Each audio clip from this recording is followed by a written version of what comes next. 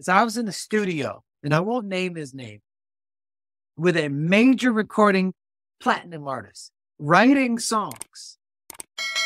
I came up with a melody, and I contributed to almost half of the song.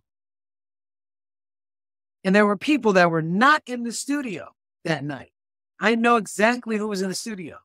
When I called their business manager to talk about splits, they said he decided to change the song, so it's not going to be on the album. That song came out.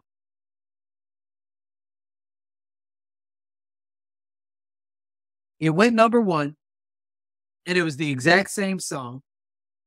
It won a Grammy, but that whole time I was living in my car, and I had to watch him give credit to somebody that wasn't even in the room, wasn't even there that night, while I got nothing. And I said, F you, F music, F this whole industry. I'll go find something else to do. And then I left the industry. When I left the industry, I went dark. I was depressed. I was stressed out. I was like, man, they can take everything they wanted away from me. They can't take away my car. Car was the only thing I had. So I started living in my car and didn't have anywhere else to go. And it was just like the pressure of trying to maintain an image, being seen on MTV, being seen in these other things was so difficult to maintain the image. And I was too prideful to get a 9-to-5 job, too prideful to go back home, because I told everybody at home, if I come back home, you know I failed. So what is that like living in your car? Because I've also seen you post a photo of a storage room that you were also kind of, I guess that was around the same time, right? Yeah. What was that like? Where were you going to the bathroom? Where were you parking at night? So I had a membership, and I had a hookup membership. You know how those are. You don't pay everything. Major hookup. I had a hookup membership over at 24 Hour Fitness. Mm-hmm. The one in Hollywood? Yeah. On La Brea, and no, it wasn't 24 Hour Fitness. It was LA Fitness, the one on La Brea and Hollywood. Okay. So I had a hookup there. That's where I would shower. That's where, if I didn't have a girl's house to sleep at, which I was always going to a club so I can find a different girl whose house it was so much that I got tired of sleeping with. I was like, yo, I just want to sleep. I just want to sleep. So I would just find a way. But when it gets to a point where you're numb with emotions, you stop thinking about the monotony of everything that's going around. Just going around. And I was just going down, down, down. And I'm like, how did I get myself here? Like, I don't understand. I'm actually talented. There's some untalented people that are doing well. Why am I in the same spot? Why am I getting worse? Why am I hundreds of thousands of dollars in debt from having not paid taxes for the last 10 years, but they can't get you past 7? And all that was my modeling money stuff, because you had to pay your own taxes. And I never paid. And it's getting worse. My girlfriend breaks up with me. It's getting worse. Mom's dying in the hospital. It's getting worse. It's like, I use the excuse because I'm Black. It's getting worse. Because of the president, I'm getting worse. Yeah, they don't want to give a brother a chance. It's getting worse and worse and worse and worse. And I tried to take my life twice. And I failed it.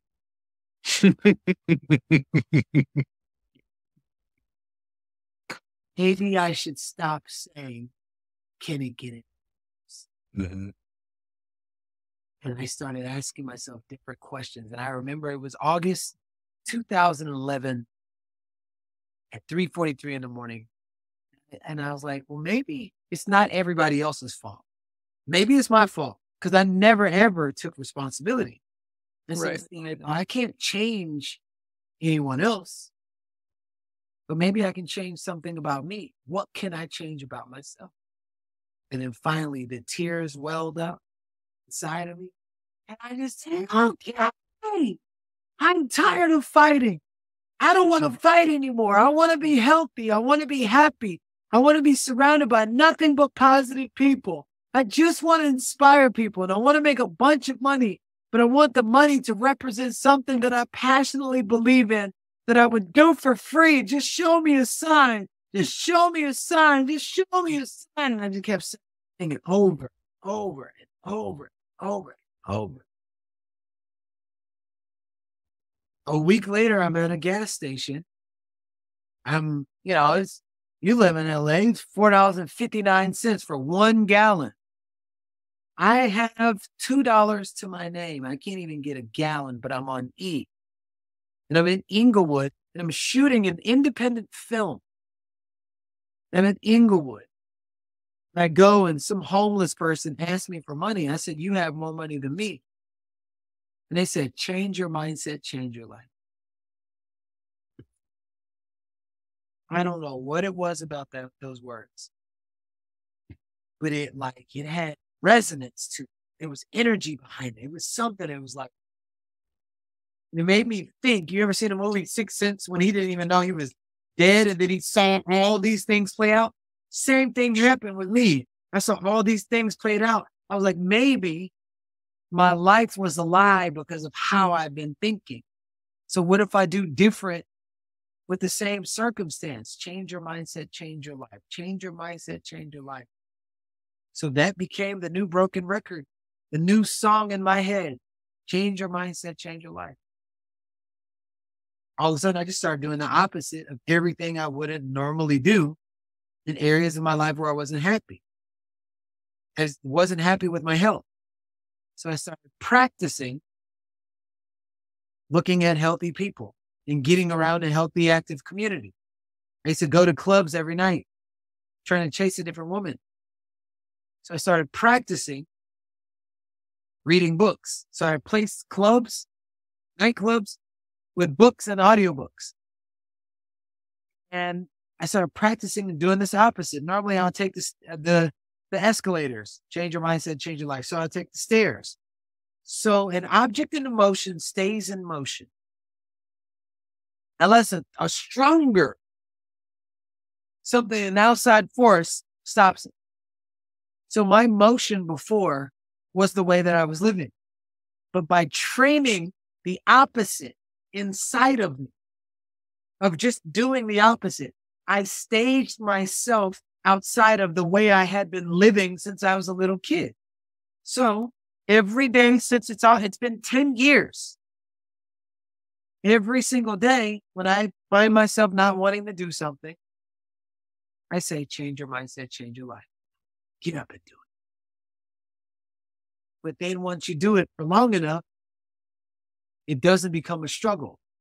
It actually becomes part of you. It becomes second nature. If you like that video, you're going to love the next one. Click this thumbnail right here, and I'll see you over there.